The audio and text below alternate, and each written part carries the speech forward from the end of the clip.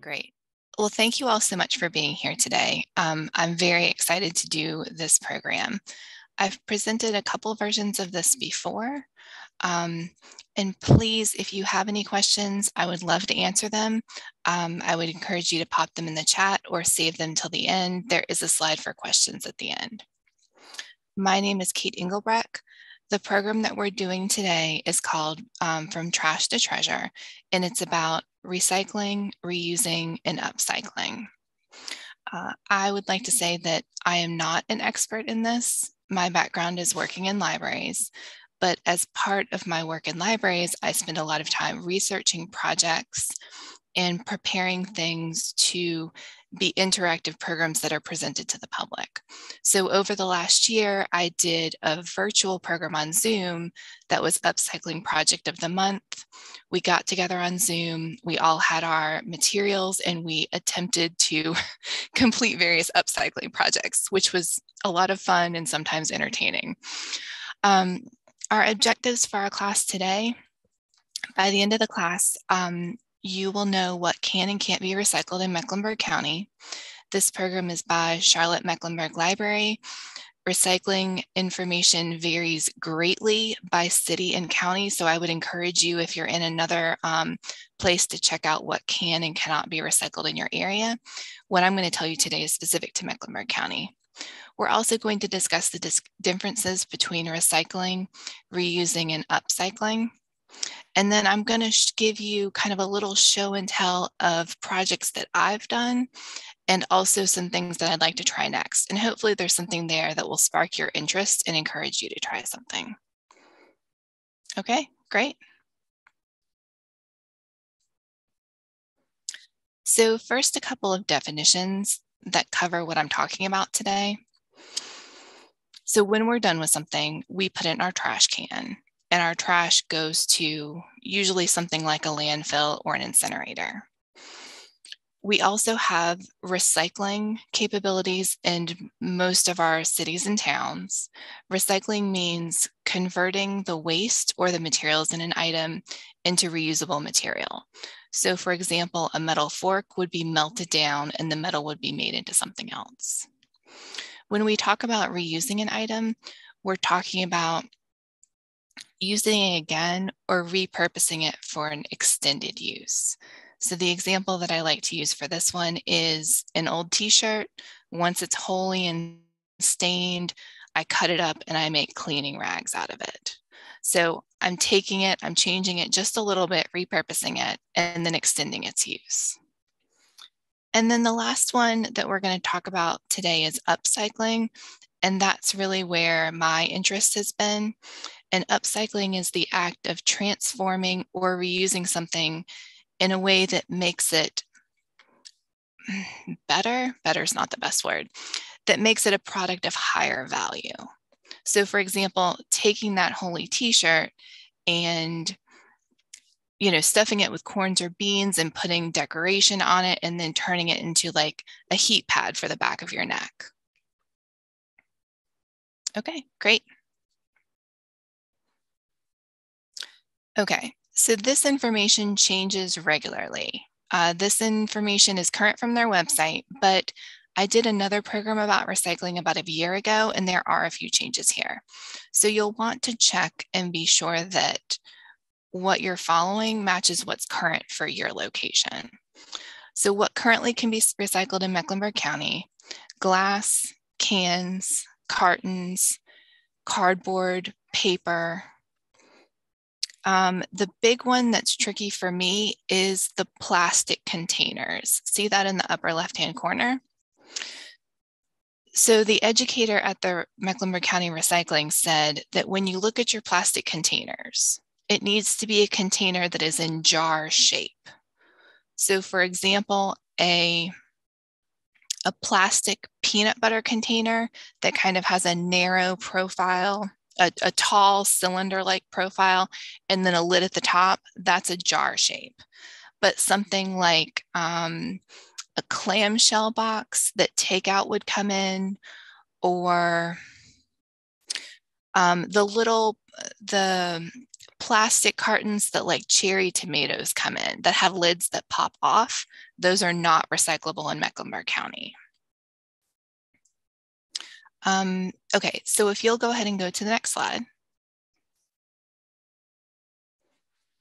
So then here's a list of what can't be recycled. And notice that they do have plastic food containers down there at the bottom.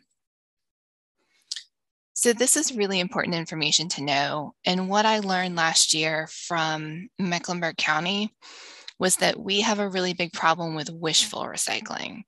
And wishful recycling means that, you know, you're finished with that plastic container and you look at it and you see the recycling triangle logo on the bottom and you think, gosh, I'm gonna do the right thing and recycle this. But when you put it in the recycling bin, Mecklenburg County can't recycle that item. So what it does is it means that they have to spend money to remove it from their recycling stream. In some case, it jams their machinery and gums up their work, and it costs our county money. So last year, and this number is current for March 2022, last year wishful recycling cost us $1.8 million. And I look at that number and I think we could really use that money somewhere else. So, you know, what you can do is look at this list and only put what's on the other slide with the green circles into your recycling bin. Anything else, even if it has that recycling logo, put it in the trash. And I decree that you do not have to feel bad about it because we can't recycle it here. Don't worry about it. Now, things that you think could be reused that can't be recycled, those are good candidates for upcycling. And we're going to look at that in just a minute. The other thing I want to point out here is, so it says hoses and ropes. Those are particularly problematic because since they're long and they get wrapped around the equipment and jam, and then it breaks and it takes a really long time for them to fix it. Plastic bags are really bad about that too. And then the two at the top, the fuel and the batteries, if you haven't been by one of the full service recycling centers in Mecklenburg County, I would recommend a trip. They're really cool. Whenever I'm going, I put my kids in the car and let them, like, as we drive through, they watch all the heavy machinery working. But basically it's set up where it's kind of like a farmer's market for your recycling. And there's little stands for different things and you can drop them off. And it's just kind of fun to go through and see what's there. My kids generally stay in the car. Okay, thanks. Okay, so we've talked about this a little bit, but I did put a whole slide in here. What can you do? So one of the things that we can do is buy less, buy secondhand, and use items as long as we can. Also be aware of the wishful recycling and only put what can actually be recycled into the bin. Yeah, and unless you know for sure, put it in the trash. And then if you decide to upcycle, and sometimes it's not for everyone, don't stress about it. Just do the things that you enjoy. Don't feel pressure to do everything because that's not going to help. A lot of what I focus on is clothing because I'm a quilter and a sewer, and that's what I use for my work. So some of the things that I've learned about recycling clothing, it's a lot more difficult than you think. And it's very difficult to find a company in the US that will actually commit to recycling the clothing. There's lots of companies that say, okay, give it to us cheaply and we might recycle it, but there's no guarantee. And for many municipalities, that's not good enough. A couple of other things when we talk about buying less, what you want to look for when you're buying new clothes is good quality items that you can use for a long time. You want to try to get items that have kind of a timeless appeal or style and avoid the fast fashion trends, because that's another big problem too that we'll talk about in a little bit. I also really try to select clothing with natural fibers or 100% of the same fiber, because when you get the clothes that are a mixture of like 3 different types of things with different percentages, they can't separate out those fibers, and that makes it almost impossible to recycle. And then the other thing to think about is wearing more of what you have. The average American woman only wears about 20% of what's in their closet. And then I just also want to note that upcycle and reuse what you can. And don't forget that you can always donate items to local charities, or there's also lots of gifting groups on Facebook, Zero Waste Charlotte, Buy Nothing New groups, where you can kind of set up swaps with other people who are interested in this. Okay, next slide. Okay, so this is kind of the show and tell section. I'm going to show you some things that I've done. These are a couple of quilts that I've made. The two on either sides are made out of sweaters, 100% wool sweaters that I got mostly at Goodwill that had holes or various other problems. And I cut them up and made lap blankets with them. The one in the middle is actually made from men's dress shirts, and I left the pockets intact. So you can pull this over your lap and then tuck your hands into the pockets of the shirt. Okay. Here's two more. These are very small in size. They take about 5 sweaters to make them, but since they're 100% wool, they're very, very warm when you put them across your lap. Okay. Here's some gift bags that I've done. I did this last holiday season and then also this past holiday season. Both of these are made from old tablecloths that were being discarded, actually from the main library. And we ended up with like 17 of them that nobody wanted. And you can see the fabrics are a little bit dated. I didn't think they would live a good life if they continued as tablecloths. So we cut them down and we kind of mass produced gift bags in 3 different standard sizes. I had a bunch of scrap ribbon. So everything is tied with the scrap ribbon. And I did basically all of my holiday gifts in these bags. It was great. Okay. So this one was really fun and my kids really enjoyed this. We made little Christmas trees, but they're made out of sweaters. So the sweaters are in the picture at the very bottom. I got different shades of green. And then I took these little stumps from a tree branch and put pencils or dowels in them. My kids decided what size square of sweater they wanted. They cut them up with some help from me. I showed them how to cut holes in the middle, and then they kind of laid out the color pattern that they wanted for their trees. And then they were in charge of putting all the little squares of sweater over the pencil or the dowel. And you can see that we made these nice little Christmas tree decorations that then we gave as gifts to their grandparents. And that was a lot of fun. Okay. A couple of other things. Denim is not the most comfortable fabric to sew with. I think I broke like 3 needles on this apron specifically, but I really love this because I was able to customize both the fit and where the pockets go. And it's been wonderful to have like all pockets for like my scissors and my, my seam ripper and all the stuff that I need. The other thing that I do a lot of with my little scraps are these doll blankets and pillows. And that's easy. And it just takes me like an hour or so to do that. Okay. Here's some clothing items that I've done. These are all of the sweater items are 100% wool. I have a hard time buying warm clothes for my daughter. So what I've done is I've taken mostly adult sweaters and then kind of cut them down to be garments for her. So starting on the left, this used to be an adult sweater that I felted in the dryer and then tailored to her to fit her. The next one, her green pants that she's wearing, those are sleeves from an adult sweater. And then she's got this little pink jumper that she's wearing. The little blue shawl is really nice. That used to be an adult sweater, and I turned it into a shawl and added the little trim on it. And then lastly, we have one of her favorite dresses that she played so hard in, she ripped holes in the side. So I've been adding pockets every time she puts a hole in it. It's got like 3 pockets now. Here's a couple of other things. Most of the fabric that I work with is scrap. So we'll start on the right-hand side here. This tan silk that you see here, this was originally curtains that came out of the main library.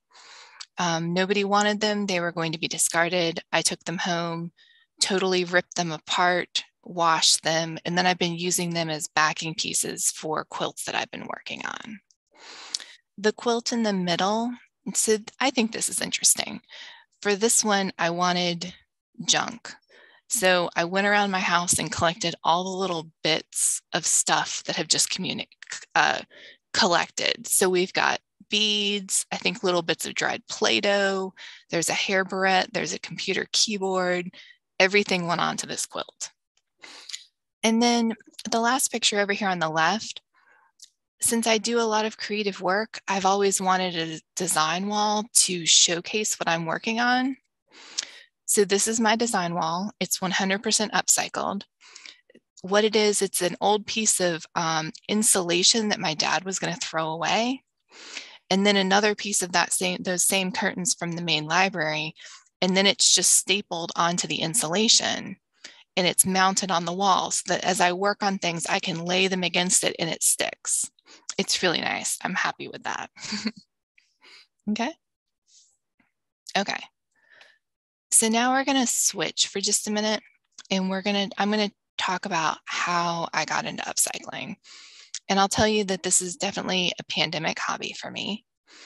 I think fairly early in 2020, I watched Marie Kondo's TV show. And so I started looking around my house and kind of downsizing and organizing. However, as I was going through my items and selecting things to discard, then I started wondering, well, what's going to happen to this box of t-shirts that I'm sending to Goodwill? At the same time, I was taking a college class on public speaking. So I made what happens to a t-shirt when we donate it one of my speech topics, and I researched that and did my speech on it. So I've got this book, Unraveled: The Life and Death of a Garment, on the slide because that was one of my big sources that I used. If you're interested in learning more about this topic, I'd highly recommend this book. And then I just wanted to share a little bit. The other thing that I found very interesting from my research was how our clothing is made now. So typically, if you're buying something that's made out of cotton, like a t-shirt, the cotton is actually usually grown in Texas or Kansas or somewhere in the United States. Not always, but some of it is. And then once that cotton is grown and harvested, it's shipped overseas, usually to China and other places like that, where they have big processing plants and then also weaving plants to make the cotton cloth. Once the cloth is made, it's shipped abroad again to another country where they will cut and assemble the garments. Sometimes that's Vietnam or Bangladesh. I skipped over dyeing. Dyeing can be really interesting. And then there's also setting. So another thing that you may want to know is that before you wear new clothes, you should always wash them because they've been through dyeing processes, fixing chemicals, and all kinds of other things, and they haven't been washed since this happened before they touch your skin. And then in our case, the clothes are usually put back on something like a container ship and shipped back to the United States for packaging, marketing, and then sending out into the retail market. So that's a huge global supply chain that's how our clothing gets made. And that was really interesting to me. Okay, so if you'll go ahead and go to the next slide. So the other thing that was really interesting to me was what happens to our clothes when we're done with them. So it can be a little bit difficult to find information on this. And the reliable information that I could find was from 2018. The pandemic kind of disrupted all of the collection of these statistics. But basically, when you donate something to a charity shop like Goodwill, only about 35% of that is resold as retail in the US market. Most of it is actually either sold to recyclers or shipped overseas. And in many cases, once it's shipped overseas, it just ends up in the landfill.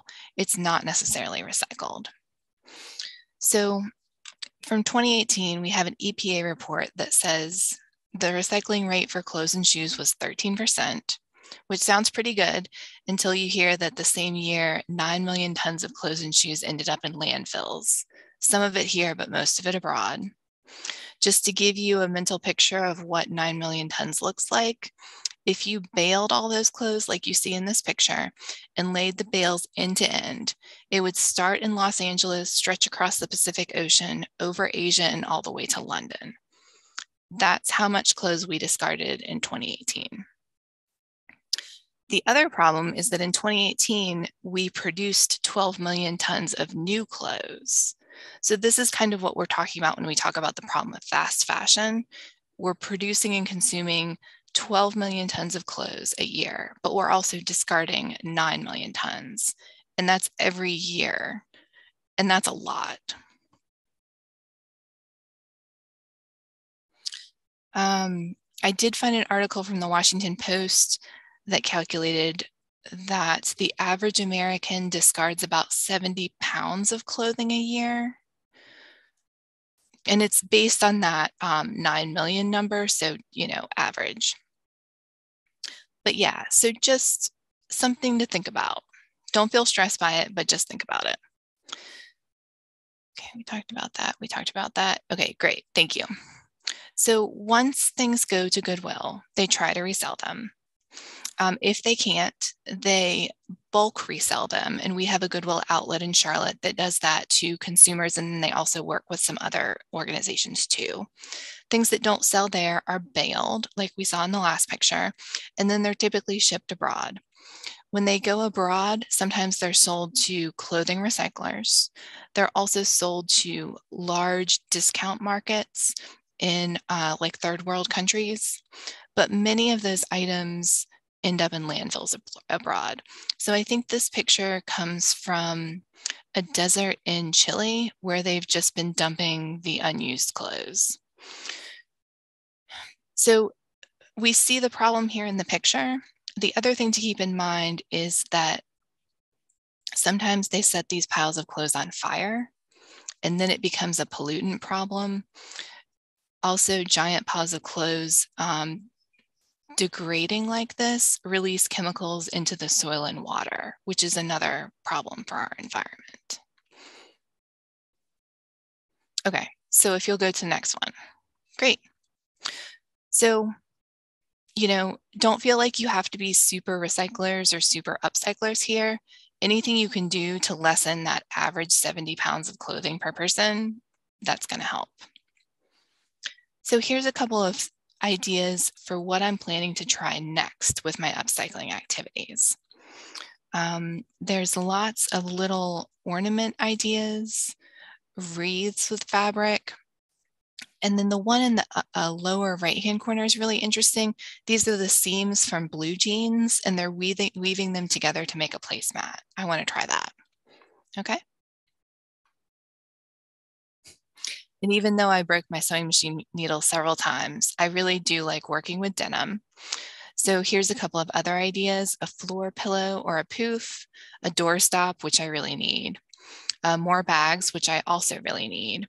And then the placemat at the top is woven denim strips or like little tiny rags. And then they've got a pocket from blue jeans, which I really like.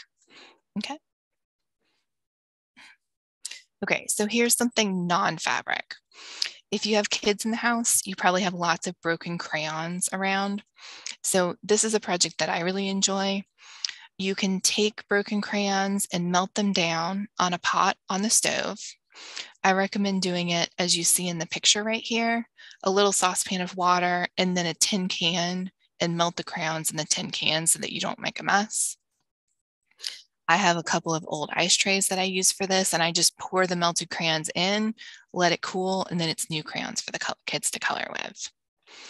The other thing that my kids really enjoy doing is making fire starters. We do a lot of camping.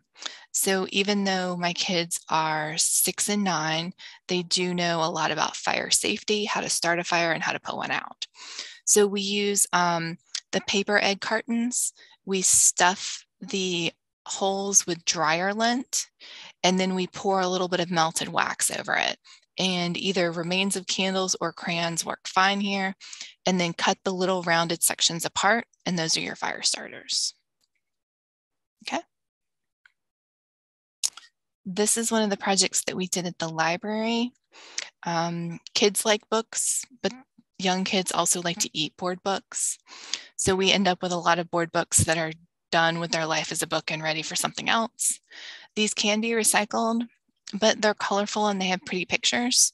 So I cut the pages apart and make these little cardboard storage boxes, which is great for keeping kids' art supplies, scraps for my next project, anything like that. Okay.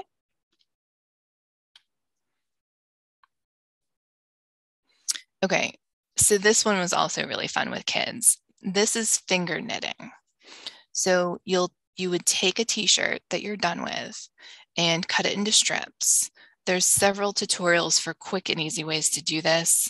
My older kid was able to do this with relatively little help from me. Once you have the strips, you'll pull it back and forth kind of in your hands, and that shrinks it down and gives it the yarn-like look. It's kind of therapeutic. And then I like to roll mine into balls of yarn just because it was neat. And then there's video tutorials online where you can put the yarn around your fingers and then knit right across the 4 fingers of your hand. It's really quick and easy. My kids had no trouble with it. And we ended up with these nice kind of long, yarny pieces of knitting. If you'll go ahead and go to the next slide. Okay, so there you go. You can see what we made. We made these 2 necklaces, and then I also made a little round rug that I wove on a hula hoop loom. I also tried braiding the t-shirt scraps, and what I'm going to do is I'm going to take that and turn it into like a rope bowl. I just haven't finished that project yet. Okay. And then I've also done a couple of projects with glass jars. So we can recycle glass jars here in Mecklenburg County, but Union County cannot. So I had a couple of requests for projects that would do glass jars. I really like cut flowers. So we did a series of vases with this. On the left-hand side, these 2, we used dishwasher safe Mod Podge, which is a type of sealing glue. And we put fall leaves on them and then also fabric scraps. Once you put a candle into these, then it will glow through the leaf or the fabric, and it looks really nice. It does take about, I think, 3 or 4 coats of the Mod Podge to really make it dishwasher safe. And I have ruined a pair of shoes with Mod Podge, so just be careful with that. But yeah, it's fun. Okay, and then this slide is here again, just so that you can see it and we can review.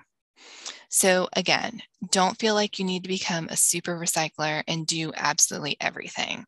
All we need is some people being lazy recyclers, and that will make a difference. So what you can do, buy less, buy things that will last for a long time, buy things that you can recycle if they have 100% of the same fabric, buy secondhand, recycle when you can, but don't be a wishful recycler. Upcycle if you want to and if you can. If you upcycle and make more than you can use, there's probably someone else who's interested in that, or you can try something like selling it or swapping it. Great. So thank you all for coming today, and that is the end of my presentation.